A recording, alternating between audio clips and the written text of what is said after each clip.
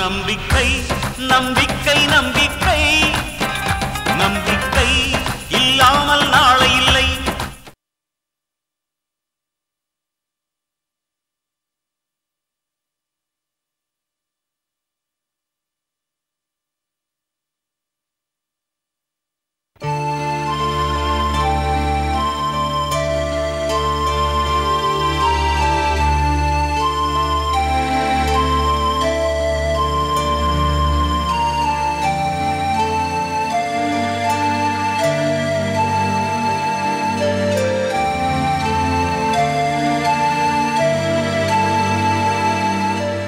சக்தி, நான் உன்னை எங்கெல்லாம் தேடுறது?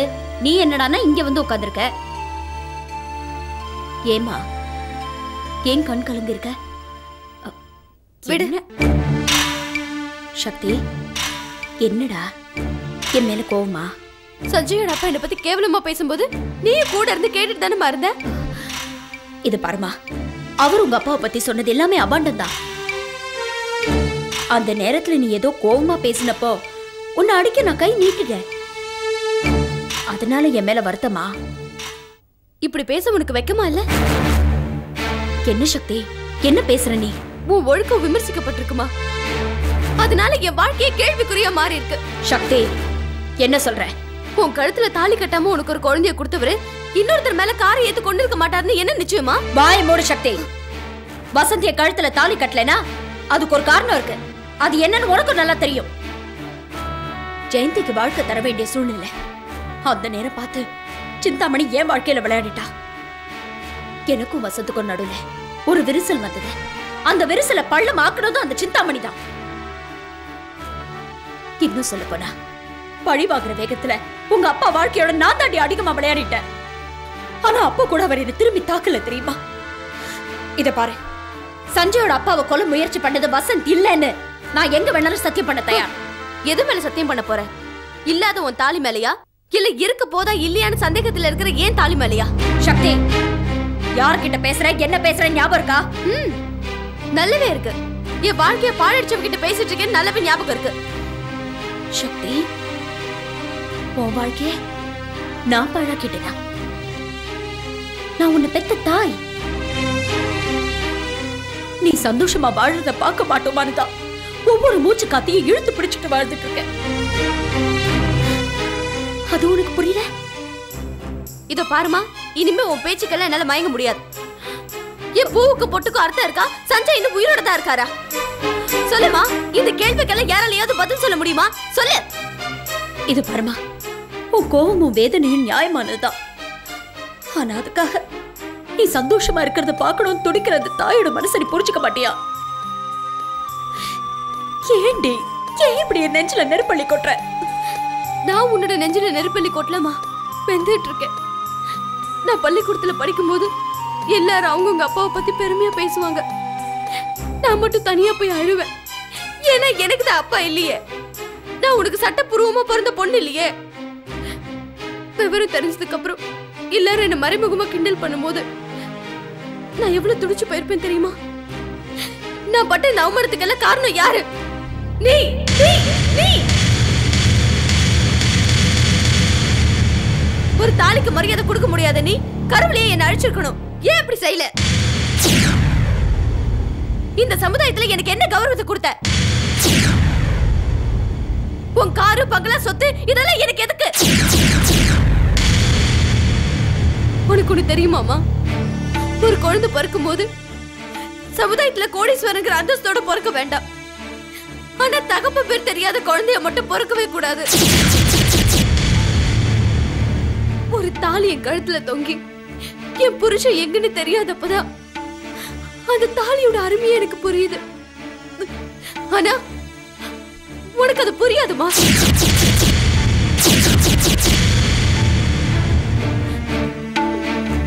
பிறந்த வீட்டுல வாழும்போது ஒரே குழப்பம், புருஷன் வீட்டுக்கு போனதுக்கு அப்புறமும் வேதனை. இப்போ சஞ்சய் எங்க இருக்காருன்னு தெரியாம துடிக்கிறேன். கணவனும் மனைவியும் சேர்ந்து வாழ்ந்து அவங்க கூட வளர்ற குழந்தையோட வாழ்க்கை தான் நல்லா இருக்கும். என்ன மாதிரி வில்லகமா பிறந்த பொண்ணுங்களோட வாழ்க்கையில வேதனை தான் மிஞ்சும். நான் போறேம்மா, போறேன். ஒரு கொலைகாரனுக்கு மகளா பிறந்ததுக்கு எனக்கு நல்ல சன்மானம் கிடைச்சது. இந்த சமுதாயம் என் முகத்துல காரி துப்பாத குறைதான். அதுவும் கூடிய சீக்கிரம் நடந்துரும். நான் வரேன். சக்தி நில்லுமா.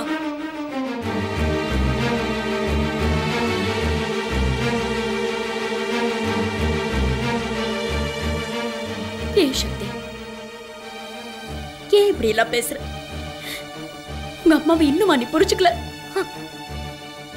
இனிமே நான் யாரையும் புரிஞ்சுக்க வேண்டாம். பெத்தவங்க பண்ற பாவங்களும் சவால்களும் சதிகளும் குழந்தைங்க தலையில தான் வந்து விடுங்கிறதுக்கு என்னை விட ஒரு நல்ல உதாரணம் இந்த உலகத்துல இருக்கவே முடியாது. நல்ல சக்தி, இப்பவும் சொல்றேன், நான் மனசரிச்சு யாருக்குமே துரோகம் பண்ணல. உங்க அப்பாவும் யாரையும் சாகடிக்கல. அவர் புண்ணியம் செஞ்சவர் போய் சேர்த்துட்டார். நான் பாவி, அதான் இன்னும் உயிரோடு இருக்கேன். ஆனா ஒண்ணு, நானும் இந்த உலகத்தை விட்டு போனதுக்கு அப்புறம் தான் பெத்தவங்களோட அருமை என்னன்னு உனக்கு தெரியும். போமா, தாராளமா போ.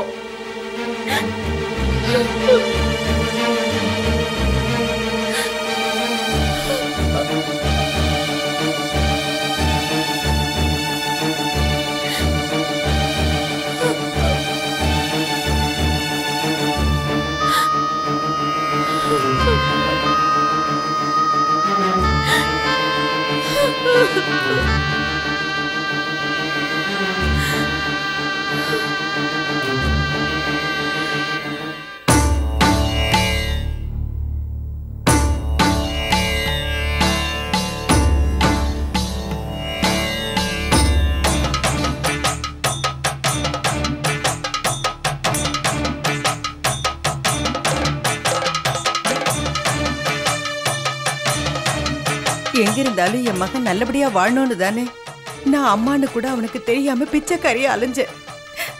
இப்ப எனக்கு ஒரு குடும்ப வாழ்க்கையை கொடுத்துட்டு மறுபடியும் ஏன் இப்படி என்ன அழ வைக்கிற?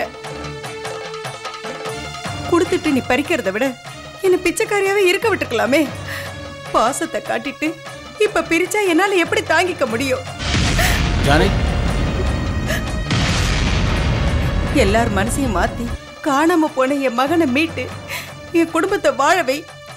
இல்லைன்னா என் உயிரை எடுத்துக்க, என் உயிரை எடுத்துக்க, என் உயிரை எடுத்துக்க, என் உயிரை எடுத்துக்க, எடுத்துக்க, என் உயிரை எடுத்துக்க, எடுத்துக்க, என் உயிரை எடுத்துக்க, எடுத்துக்க, எடுத்துக்க, என் உயிரை எடுத்துக்க, என் உயிரை எடுத்துக்க. என்னம்மா இதெல்லாம்? என்ன பைத்தியக்காரத்தனம்? உயிரை மாச்சுக்க முயற்சி பண்ற அளவுக்கு அப்படி என்ன அவசியம் வந்துருச்சு? பல வருஷம் கழிச்சு உன்னை பார்த்ததும் உன் கூட சந்தோஷமா வாழணும்னு நினைச்சிட்டு இருக்க என்ன தவிக்க விட்டுட்டு நீ மட்டும் ஒரேடியா போய் சேரணும்னு நினைக்கிறிய? இது என்னமா நியாயம்? சொல்லு ஜானகி. என்ன மன்னிச்சிருங்க. தனியா இருக்கப்ப எனக்கு எதுவும் தெரியல. எல்லாரும் கிடைச்ச பிறகு பிரிவை தாங்கிக்கிற சக்தி எனக்கு இல்லைங்க. இதை பாரு ஜானகி, முதல்ல அழற நிறுத்து. என் கூட வா, வா, வா. அனாவசியமா வருத்தப்படக்கூடாது. எல்லாம் நல்லதுக்கு தான். வா, உட்கார். இதை பாரு ஜானகி, நம்ம மகன் சஞ்சய் எங்க இருந்தாலும் சரி, அவனை தேடி கண்டுபிடிச்சு உங்ககிட்ட கொண்டு வந்து சேர்க்க வேண்டியது என் பொறுப்பு. முடியுமா? என்ன அப்படி கேட்குற? முடியணும், முடிஞ்சே ஆகணும். இத்தனை வருஷமா நம்ம குடும்பத்தை விட்டு நான் பிரிஞ்சே இருந்தேன் இல்லையா? இனிமையாவது நம்ம குடும்பத்துக்காக நான் ஏதாவது செஞ்சே ஆகணும். ஆமா ஜானகி, அவன் எங்கே இருந்தாலும் தேடி கண்டுபிடிச்சு உங்ககிட்ட அவனை நான் கொண்டு வந்து சேர்க்கிறேன். கவலைப்படாத, கண்ணை தொடச்சுக்கோ.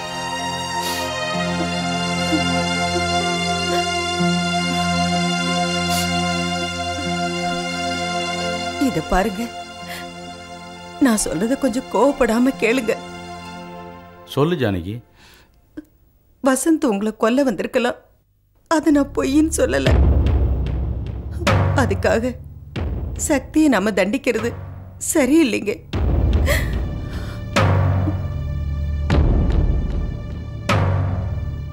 நீ என்ன சொல்ல வர?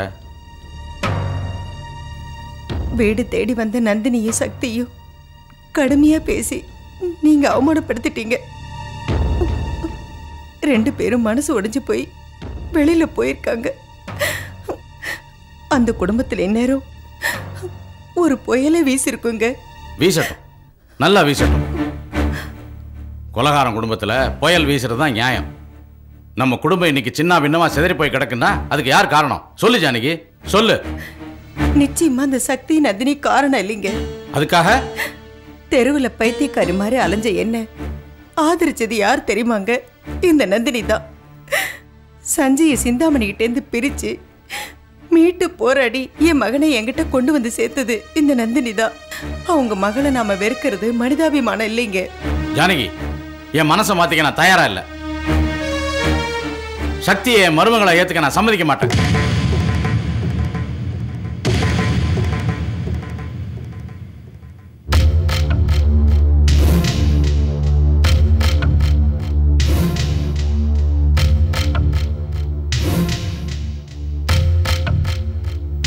சரி, நான் கேட்கிற கேள்விக்கு பதில் சொல்லுங்க.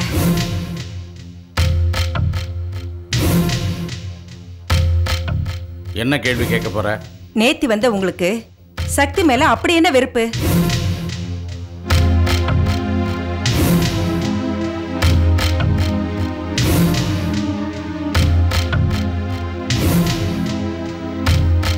இதுக்கு என்ன அர்த்தம்? நீங்க வந்ததும் விதவையா இருக்கிற என்ன பார்த்து பதறி போய் குங்குமம் வச்சு தாலி கட்டினீங்களே, ஏன்? இது என்ன பைத்தியக்காரத்தனமான கேள்வி ஜானகி? நான் உயிரோடு இருக்கும்போது நீ பூவும் பொட்டும் இல்லாம இருக்கிறத நான் பார்த்துக்கிட்டு எப்படி சும்மா இருக்க முடியும்? எத்தனை வருஷம் நாம பிரிஞ்சிருந்தாலும் நீ என் மனைவி. உன் மேல எனக்கு பாசம் இருக்காதா? அந்த பாசம் எல்லாருக்கும் இருக்கும் இல்லைங்களா? நிச்சயமா. சமீபத்துல நீங்க கட்டின தாலி மேல ஆணையா என் கேள்விக்கு உங்களால பதில் சொல்ல முடியுமா?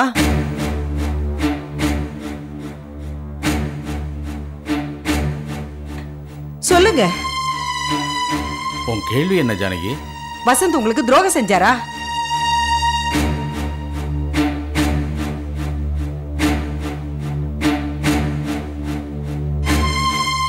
நீங்க தான் பேராசப்பட்டு நிறைய பணம் சம்பாதிக்கணும்னு வசந்த் கூட கூட்டு சேர்ந்தீங்க, உண்டா இல்லையா? ஜானகி, நமக்கு எல்லா வசதியும் இருக்கு, சந்தோஷமா இருக்கலாம். அகலக்கால வச்சு பணத்தை அள்ளிலான்னு ஆசைப்படாதீங்கன்னு நான் உங்களுக்கு பல முறை சொன்னேன், உண்டா இல்லையா? ஆமா. வசந்த் வெளிநாட்டுக்கு போயிருந்த நேரத்துல இங்க பிசினஸ கவனிச்சுட்டு இருந்தது சிந்தாமணி தான்னு எனக்கு நல்லாவே தெரியும். வசந்த் திரும்பி வந்ததுக்கு அப்புறம் நீங்க அவரை பார்க்க சேலத்துக்கு போனீங்க. ஆனா வசந்த் சேலத்துக்கு வரல, இங்கதான் இருந்தார்னு எனக்கு தெரியும். அதனால இங்கே இருந்த வசந்த் சேலத்துல இருக்கிற உங்களை எப்படி கார் ஏத்தி கொல்ல முடியும்?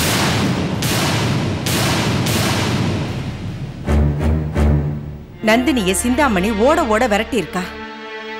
சிந்தாமணி செஞ்ச தப்புக்காக வசந்த நந்தினி தண்டிச்சிருக்கா. அப்ப கூட பதிலுக்கு வசந்த் நந்தினிக்கு எந்த கெடுதலும் செய்யல.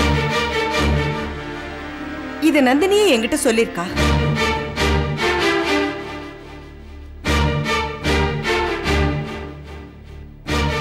வசந்த் உங்களை காரேத்தி கொண்டதா நீங்க சொன்னத நான் நம்பல. இத்தனை நாள் கழிச்சு திரும்பி வந்த நீங்க எதுக்காக இவ்வளவு பெரிய பொய்ய சொல்லணும் எனக்கு புரியல. நம்ம பிள்ளைய காணோன்னு எல்லாரும் துடிக்கும் போது மருமகளை சேர்க்க மாட்டேன்னு நீங்க ஏன் பேசணும்? இத பாருங்க, நந்தினியையும் சக்தியையும் அவமானப்படுத்தணும்னு நினைக்கிற ஒரே ஜீவன் இந்த உலகத்துல சிந்தாமணி ஒருத்தி தான்.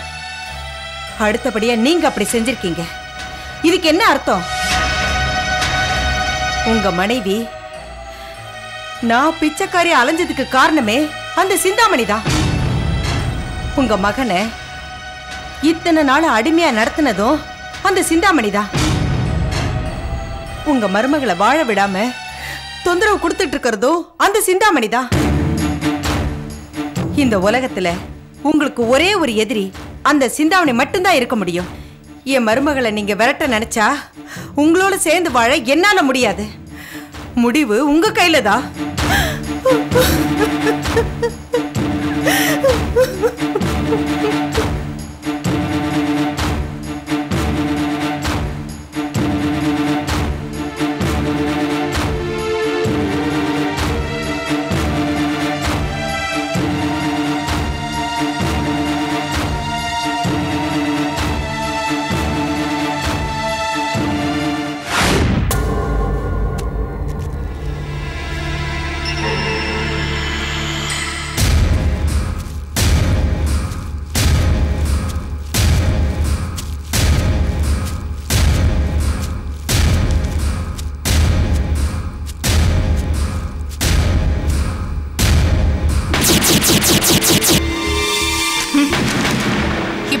பகல்ல என்ன வந்து பார்க்க கூடாதுன்னு எத்தனை தடவை சொல்லியிருக்கேன்.